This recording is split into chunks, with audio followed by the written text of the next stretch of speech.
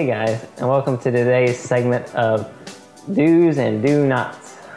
On today's segment, we're going to be doing knots. Today's knot is the knot I call the Jeremy Thurn knot. It's kind of my own little creation. I call it the Jeremy Thurn knot simply because I've never seen anyone else do it before. Not that I go around watching people tie knots and stuff, but I have been to a few weddings.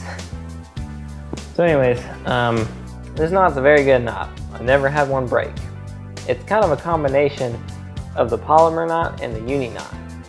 So the Palomar knot gives you the double line, so your hook won't cut it, the eye, and then the uni knot just gives it added protection. And I'm going to be using a bigger hook and bigger line just to show you, but you can use it on any size.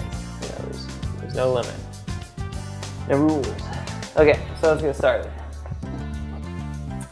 Color my line a little so you can see it. I got my hook. You can use it on J or circle.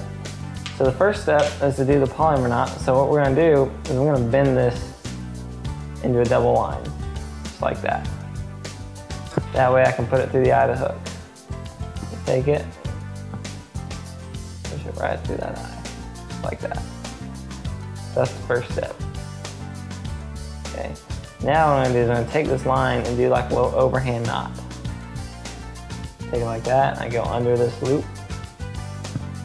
This is what it looks like. I'm going to pull it a little tight just to make this loop bigger. And I'm going to put the hook through this loop, just like that. I'm going to pull it back over this way. I'm going to go ahead and tighten it. Always wet your knots. Okay, so that's the first step, that's the Palomar. Now to complete it, what I do is I take this end, this extra end, I'm gonna pull it back this way and start looping it down towards the hook. That's my first loop. And you can do this 3 or 4 times, depending on how much line that you have left. So once I do that several times, I got this. I take my knot, and I pull it tight. You might need pliers, depending on how tough it is. And boom, what you got.